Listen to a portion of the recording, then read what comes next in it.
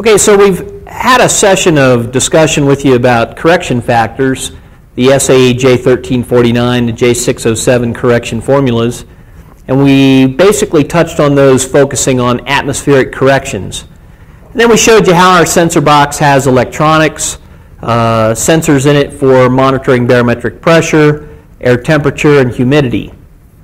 Well, there's one more factor that SuperFlow has always used in its engine dyno applications. We don't use this in chassis dyno applications, but on engine dyno applications, we factor in something we call friction torque. And that has to do with the mechanical efficiency of the engine itself. When this engine's spinning around, there's losses internal to the engine.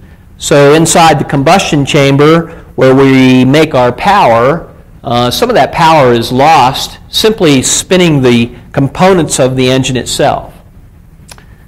Now, we've been using frictional loss lookup tables since the inception of SuperFlow dynos, and in the early 90s we modified those tables based on studies done by American Honda and some SAE papers that they had published. What we did at that time was we actually modified our frictional torque lookup tables to incorporate some of the data that they found, and they did some pretty extensive testing. And if you're interested in that paper, we can provide a reference to it. Just call up SuperFlow and we'll give you that reference. But nevertheless, the way it works is this. When we have the dynamometer hooked up to the engine, we're going to measure torque. We call that brake torque because it's measured at the brake. And that's going to be the torque that's sort of left over. And we're going to call that raw torque. But when we apply our atmospheric corrections, the J1349 or the J607 formulas, we need to incorporate those atmospheric corrections to the total torque made in the combustion chamber. So the formula that we use is we take engine torque plus friction torque. So that would mean the torque we measured back here on the brake plus the frictional torque that we're estimating the engine makes, and we'll talk about how we do that in a moment. We're adding those two together.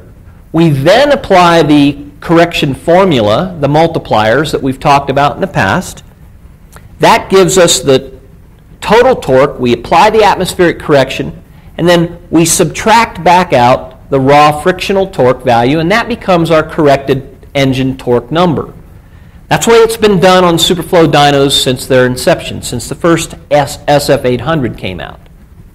And it's the way we continue to do it. And the reason is we believe it's a more accurate way of applying atmospheric corrections. If you only apply atmospheric correction to the raw torque that you measured back at the brake, you're perhaps missing where that actual peak torque occurs, and perhaps for your engine development program that makes a big difference to you.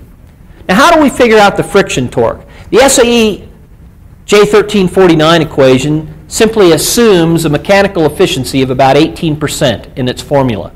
And if you go research the formula, purchase the SAE document, you'll see how they implement it. But it's a straight 18% for any engine, any type, no matter how many cylinders, what length of stroke it has, or whatever. The Honda study done back in the 90s,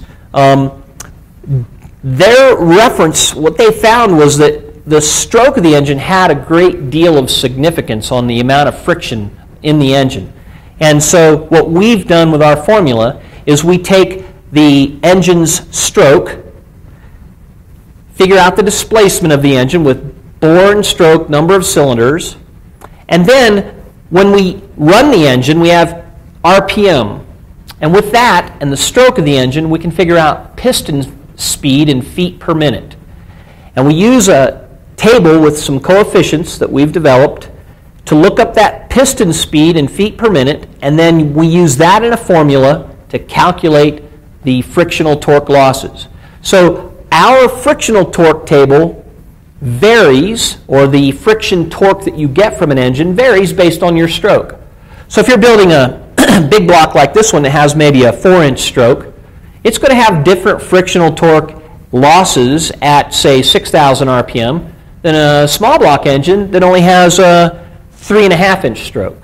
And so that's how we make those adjustments based on engine size. That's the way it's always been done. on SuperFlow engine dynos. And we continue to do that today.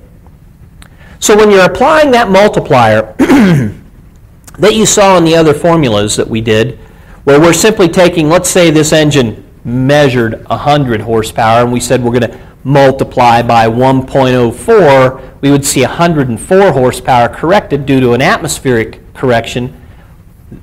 That's not exactly the only math going on behind there.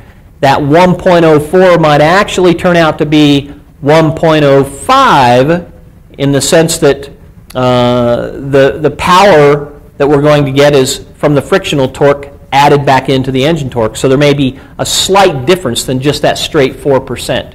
We get that call every once in a while, people saying, why doesn't my corrected number match exactly to the multiplier that it's using? It's because of the frictional torque lookup tables.